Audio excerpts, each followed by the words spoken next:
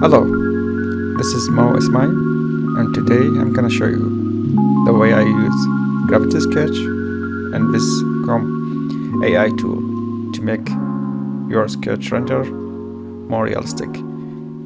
So, in the beginning, I normally do a sketch in free, like normal sketch on paper, but today I'm just gonna show you how I'm gonna use the Gravity Sketch tool and how that will be help me to achieve more realistic render with Vizom AI tool. First, the reason why I'm using Gravity Sketch because for two reasons actually. First one, it's because the sketch is already clean and I don't need to scan it and get it to Photoshop and clean all the extra line from the sketch normally when you sketch and doodling. And Gravity Sketch is kind of cool, interesting way to how you can render or sketch your design vehicle and allow you to see that in real time in actual life size. And also you can clean your sketch and make it more kind of ready to go to use it in Vizom. So as you can see here, I'm just trying to get the right scale with the design I'm designing here. I have this kind of design in my head, so that's why I don't have any sketch or kind of side view. I'm just trying here quickly to show you guys how you can use this clean looking sketch directly from Gravity Sketch to Vizom. And just after I record this, I just learned that also you can export. If you do the fully modeling from Gravity Sketch, you can export it as a FBX from Gravity Sketch and import it inside the Vizom. And quick note here, when I use the snap capture or camera from the Gravity Sketch, I always try to get the most common kind of picture reference. That's maybe the Vizom tool is sometimes struggle with. And now I'm gonna show you how we can use the Vizom after we finish the Gravity Sketch. We normally just import the image we liked, and here I'm just try to save you some time. I picked this angle because it's kind of work best from the all images I choose. I tried a couple of them, they didn't work well, so here I'm just gonna show you how this gonna work perfectly with some of those angle. And I just noticed for this design is kind of challenge because normally when you design the car with those tools, it kind of understood the vehicle, how the components gonna be work with the vehicle with the windshield. So that's why for this topic, it's kind of first time I'm using vehicle without windshield, and the tool here is kind of try to kind of remind me there gonna be windshield or you need windshield here. First I was trying to avoid as much I can, and as you can see here, I'm using my influence sketch more than, I'll say I'm between 95, or sometime when I need more generic kind of feeling, I go down a little bit and create more layers inside the Vizom. And you can see me here play with the influence sketch more or less and save them as layer inside the Vizom. And you're gonna see why I'm doing this when I jump inside the Photoshop, because and also I'm trying to play with layer here in the Vizom. Sometimes I make it more transparency so I can remind the tool, hey, now you go far from my sketch, and I try to bring back my sketch to the tool and remind them this is my main line, and try to mix between the layers. So every time you feel your sketch is getting away from what you need, and here you can see me, I'm just trying to get the idea of there's no windshield as much I can, And sometime maybe if your sketch in Gravity Sketch is it's good enough, you might just mask it over the area that you want to do. But here I try with it, and this I think I get some nice result.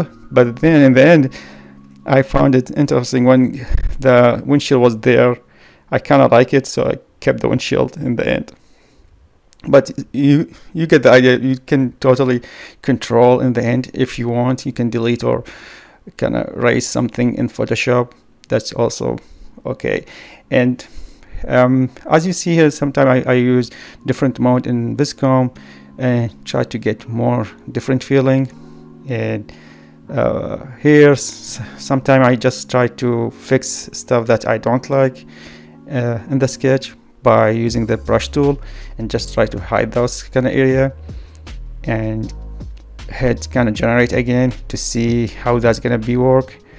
And I switch between like image refined if I want to be more realistic.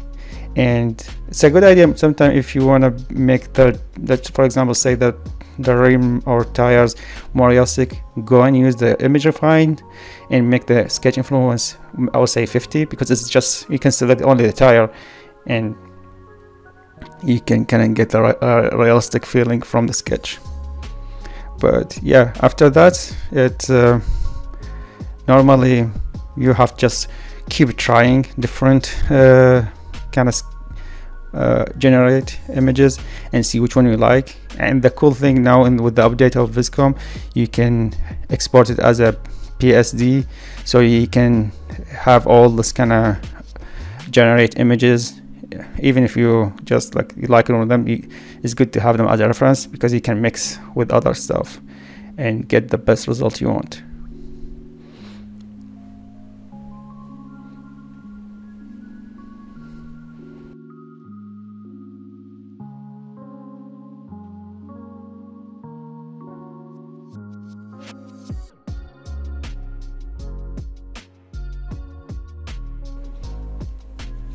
And then after we export it from Vizom, it's I think everything is from Photoshop is gonna be easy for you. Here I'm trying to gonna fix some of the weird stuff that it's come from the Vizom, generate some weird shape. Try to fix it, and try to fix the windshield too, because I always struggle with the windshield because my main sketch doesn't have any windshield. So I think again, I'm doing this for purpose to show you guys, but if this will be a real kind of issue, if I just have it in my original Gravity Sketch as a windshield, maybe save me more time. But I thought this is most of the people when they are try to use the Vizom, they struggle about not control everything.